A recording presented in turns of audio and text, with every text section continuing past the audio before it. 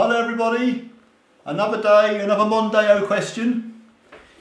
If you could see my YouTube inbox, you'd understand how many comments I get on a daily basis. And believe me, I am not the best person at trying to reply to all these comments. I'm lacking in a lot of ways there, but I'm trying. I know I've got to get in there and get them comments answered. Providing that is, I can even understand what the question is, and sometimes that's bloody difficult. But anyway, I was trolling through my comments the other day and I come across this particular comment, and you know what, I stood there at work in the middle of the workshop and I was almost pissing myself laughing. The way he had wrote it, I just thought it was funny. So this comment is from a guy called Frenchy XVI. By the way, isn't XVI Latin numerals? So X is a 10, V is a 5 and I is 1. That's Frenchy 26. Not that flipping learning any Latin's done me any bloody good in life. But anyway, let's see what Frenchy's wrote. Hi, I have a 2017 Mondeo 2 litre TDCI 210 PS with 75,000 miles on the clock. When driving around 50 to 60 miles per hour, sometimes when I accelerate up to 70-80 miles per hour, the car goes into limp mode. So let me picture this. You're on the motorway, there's a douchebag in front of you, hogging the centre lane, and you say, I'm going to get past this knob, so you're like, and just as you pull up alongside him, your car takes a flipping dump, and it's like, shit, pull back over! The car goes into limp mode, it says, check manual on the dashboard. It bloody would say check manual on the dashboard, wouldn't it? And you know what the manual would tell you if you went down that route? The manual would say to you, check your nearest Ford dealer. The car is still on, but I cannot accelerate anymore. So, I have to turn off the engine, turn it back on, then the problem disappears.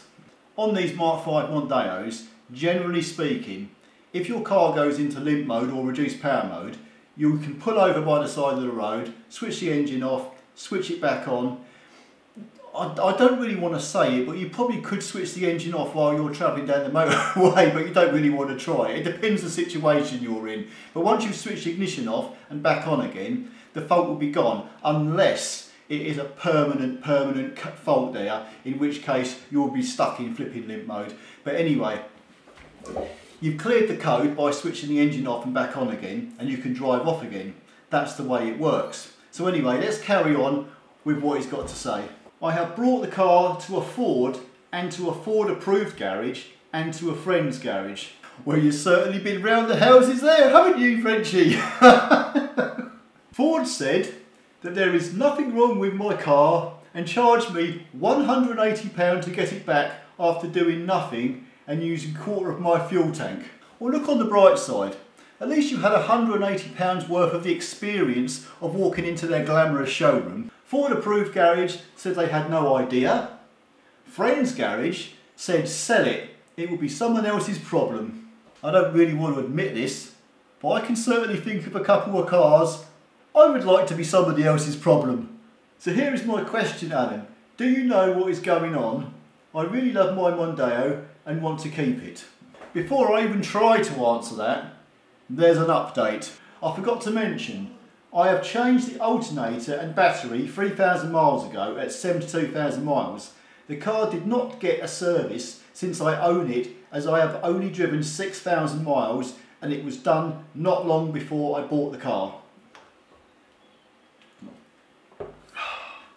So, that's it. That is all the information I have on this particular car. From what Frenchy tells us, he's owned the car for about 6,000 miles.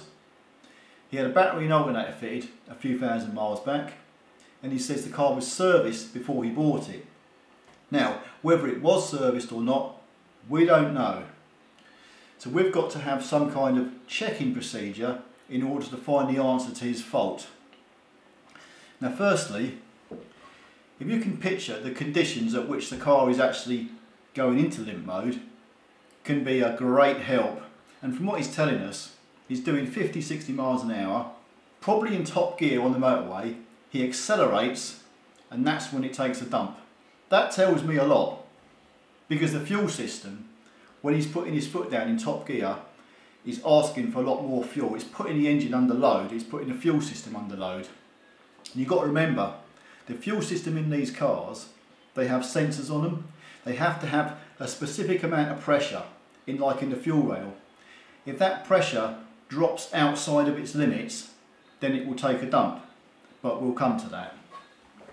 So anyway, what I would say is, the first thing we need to do is plug a diagnostic tool into the car and read the engine ECU codes. Now we can't do that because one, the car isn't here, and number two, we don't know what the codes are anyway.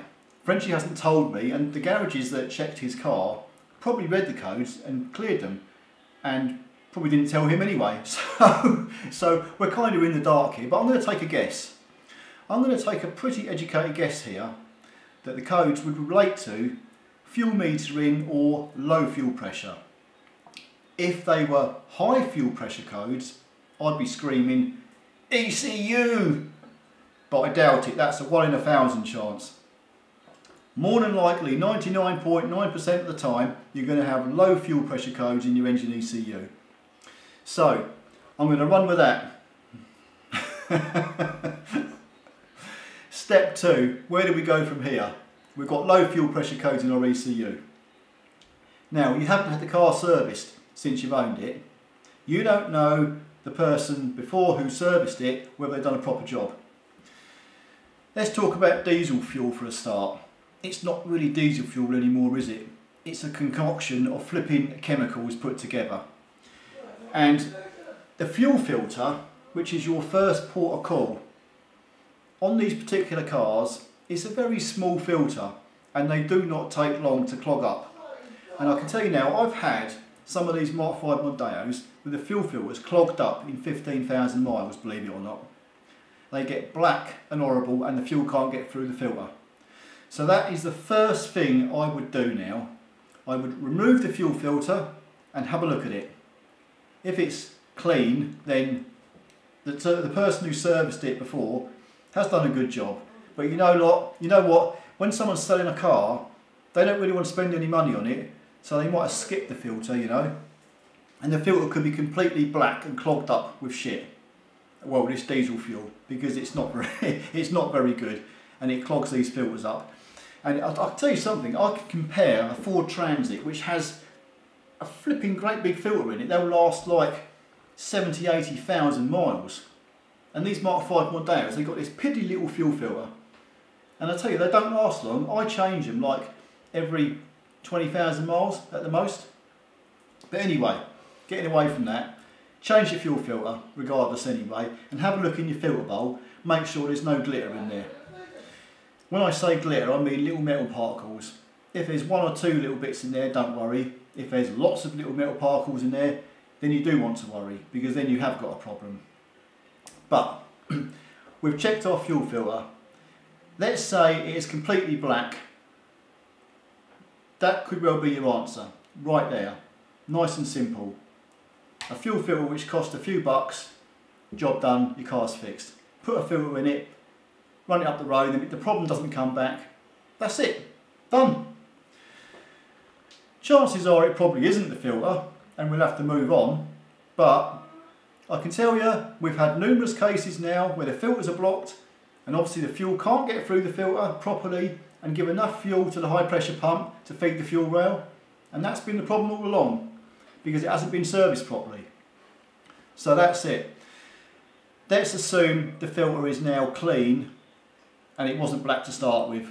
So now we've got bigger problems. So the second problem, we're getting a little bit more technical now. What you have to do now is what's called a fuel injector leak-off test. Now anybody can do this, you can do it yourself. All you need to do is go to McDonald's and get, I'd say, 4 of them little orange squash bottles and go and get yourself some washer pipe.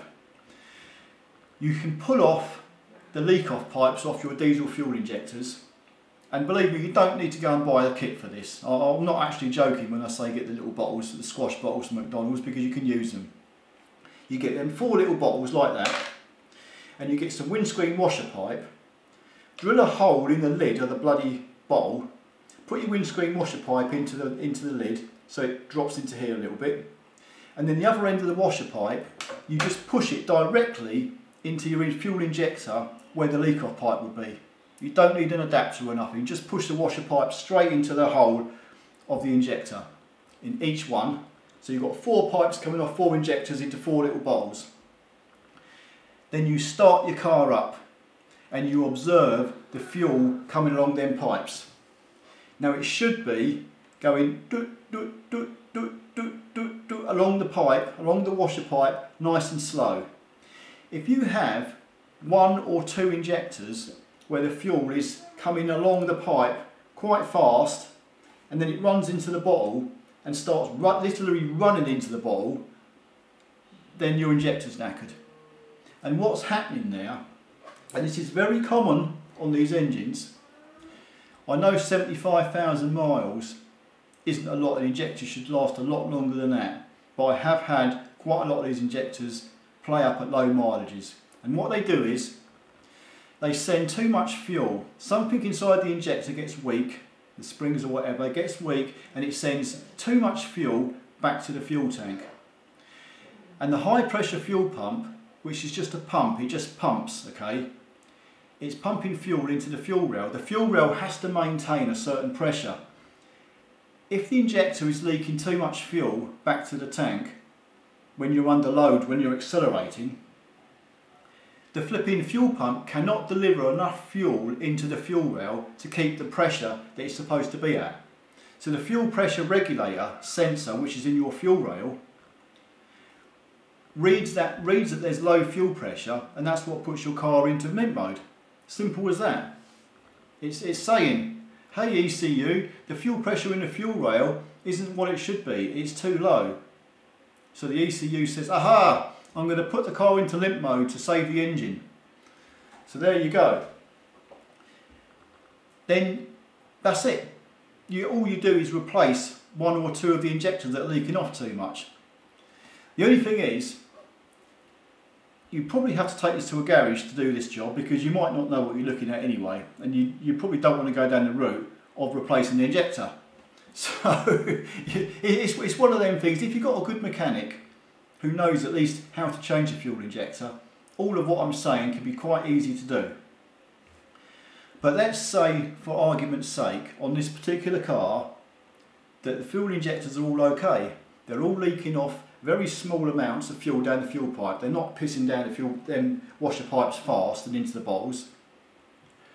And actually, before I go on any further, when I'm talking about this leak off test, you've got your 4 bottles lined up and you've got the washer pipes going into the bottles. When the engine's running, the fuel comes down them washer pipes and into the bottles. You're supposed to measure over an amount of time how much fuel goes into these bottles. But generally speaking, you normally have 1, 2 at best, injectors leaking off badly. They will fill the bottle up quite quickly. You can see the fuel level rise as the fuel's going in. And the other bottles will be sort of like empty or only have a tiny bit of fuel in them. So that'll give you a good indicator. If you end up after 2 minutes of 1 bottle which is 3/4 full and the other 3 bottles are 1/4 full, then you know that that 1 bottle that's 3/4 full is your problem, and that's the injector you've got to change. That would be the answer. That is kind of like 90% of the time it's an injector. Now there is another scenario here which I'm going to point out now, which it could be, because life isn't easy and nothing is straightforward and there are always twists and turns. So let's assume that your fuel filter was perfectly fine, you've done a fuel injector leak off test and they're all perfectly fine. Where do you go from here? Now, as I said earlier, when you looked in the fuel filter bowl, was there any glitter in there? If there was a lot of glitter in there, it's your high pressure fuel pump is faulty. But let's assume there was no glitter, there was no metal particles in your fuel filter bowl.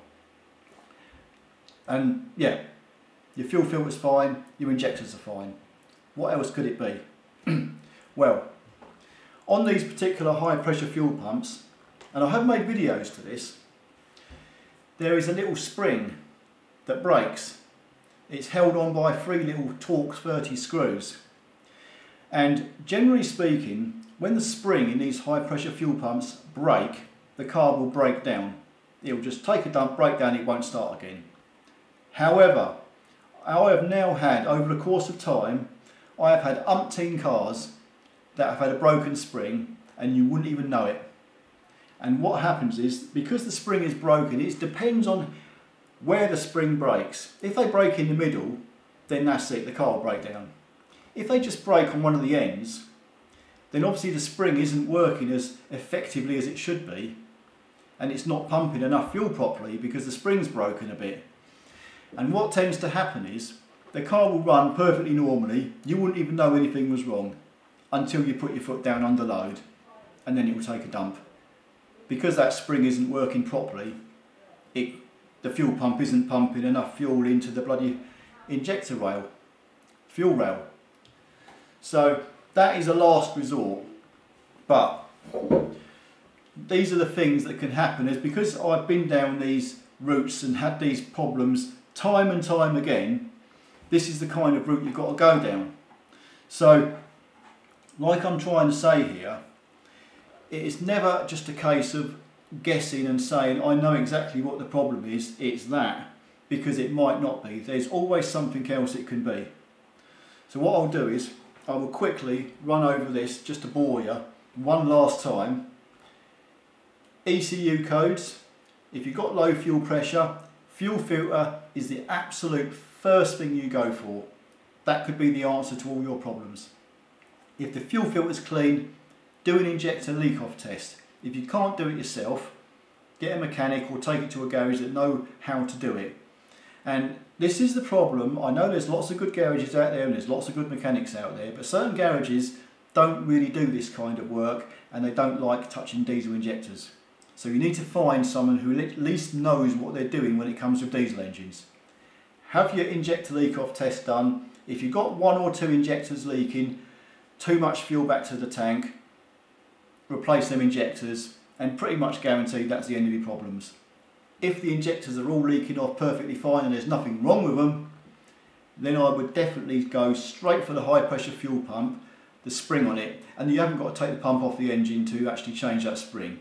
You've only got to like take the cover off the top, 3 little screws, and you can take and inspect the spring, and there's a good chance it will be broken. That is how I would go about fixing your car, and I can tell you now, from what you've told me, I'm pretty much sort of like guessing it probably is the fuel filter. You know, some things are quite simple. But anyway, I hope that helps, Frenchy. Obviously, I hope you got a good mechanic. Well, you probably haven't, because you had to take it to other garages to have it looked at. But if you take it to a garage and show them this video, then I would try and link you to other videos I've done where you can actually see the fuel coming down the bloody injector pipe. So I'll try and dig them out anyway. So I've made videos on all this before, but if you don't know what you're doing, or this is all new to you, then you have to learn about it. It just takes a little bit of time. So anyway, I hope this helps, and I hope you get your car sorted. If you can't get it sorted, depends where you live. If you brought it to me, I'd certainly look at it, but you probably live too far away, so not to worry. I'm sure you'll get it done. 75,000 miles on one of them engines is nothing. It's not a lot. And whatever your problem is, I should think it ain't too much. So anyway, good luck. Let us know how you get on. Thanks a lot guys for watching, and I'll see you in the next one. I will probably do more of these videos. Whenever I get a decent comment which I think is kind of interesting, I'll try and make a video and answer it. So thanks everybody for watching. See you in the next one. Adios.